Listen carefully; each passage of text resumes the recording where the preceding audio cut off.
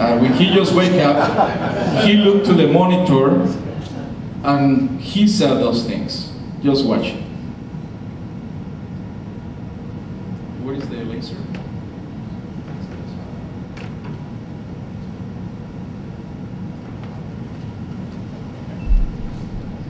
Okay, I don't know if you can see it. Let's see.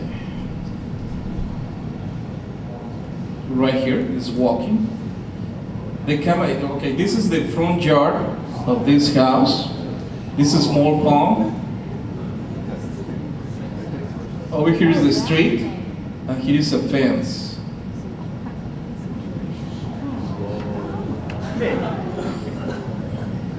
So he just wake up because the dogs were barking pretty bad, and he starts seeing this creature over here.